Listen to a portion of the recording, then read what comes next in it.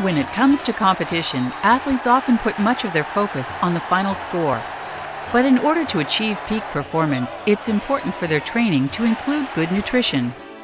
The Washington Interscholastic Nutrition Forum understands the importance of an athlete being properly fueled. Supported by the Washington Interscholastic Activities Association, Washington Youth Soccer Association, and Washington Dairy Products Commission, the WIN Forum strives to provide athletes, parents, and coaches with the latest nutritional information to enhance peak performance on and off the field.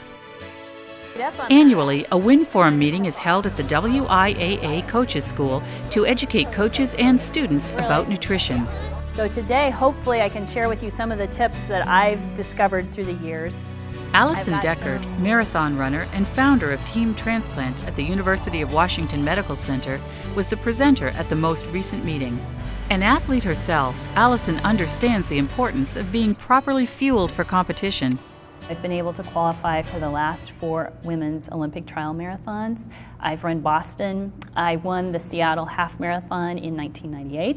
I'm the founder and the coach for UWMC Team Transplant. Team Transplant is a group that started about 8 years ago as a way to promote organ donation awareness and fitness in our transplant recipients. An athlete's hectic schedule doesn't mean that a good diet takes a back seat. Nutrition is something that should be a priority every day, not just the day of your competition. Nutrition is what's going to help fuel your workouts, and your workouts are what is going to ultimately improve your performance.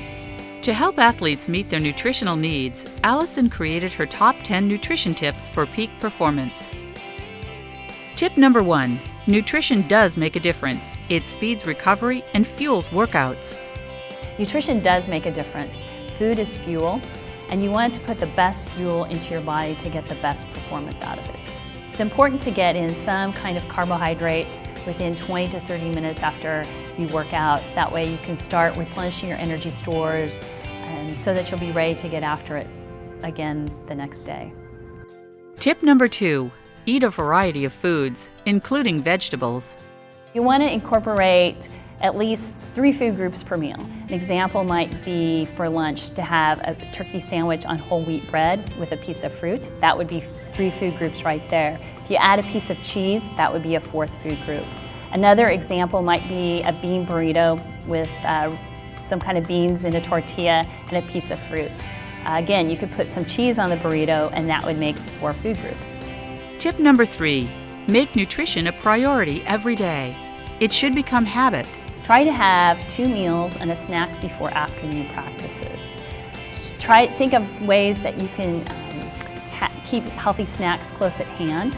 So things like fruits, granola bars and sports bars, trail mix. For post-workout nutrition, you can get the single-serving, shelf-stable containers of chocolate milk. Chocolate milk is a great source of carbohydrate and protein and is something that can be very well tolerated after a workout. Tip number 4. Emphasize good carbs. Carbohydrate is what provides fuel. Fruits are a great source of carbohydrate, and in addition, they provide vitamin A and vitamin C. Dairy products provide carbohydrate as well as protein and calcium and vitamin D. Breads and cereals provide fiber and a lot of B vitamins. By taking in these foods as your source of carbohydrate, you're also getting in a lot of other nutritional benefits as well. Tip number 5. Don't overlook the protein. It's what helps build and repair muscle. Protein is actually a building block. It's what's going to help repair tissue and help you build muscle. Good protein foods include meats, eggs, cheese, dairy products, beans, and lentils. Tip number 6. Athletes can't eat just whatever. Even though they may have more leeway when it comes to calories and weight, it's still important that they pay attention to the foods that they're choosing. It's important that they choose the best foods to fuel their body. Tip number 7. Preparation and hydration.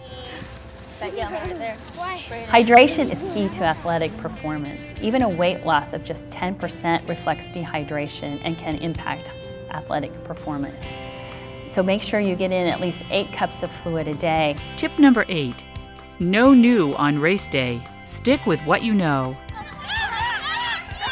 It's important to take what you've incorporated during your training as far as your hydration regimen or your pre-race meal plan or your nourishment regimen during your event, take that with you to your actual competition. That way you'll have something that's been tried and tested, something that you feel comfortable with, and you'll be left with fewer surprises and less to worry about. Get some water, guys. Tip number 9. Don't skip on post-workout nutrition. Carbs replenish muscle. It's important to choose foods that are high in carbohydrate with a little bit of protein. So foods that are high in carbohydrate might include fruits, juices, sports drinks, bagels. Dairy products are nice because they do include the additional proteins. Tip number 10. Focus on balance. Good habits mean good results. There are no magic bullets. It's a combination of nutrition, training, rest, and hydration that will ultimately lead you to your best performance on race day. If you're going to go to so much effort to try to improve your performance, then you don't want to shoot yourself in the foot with a bad diet.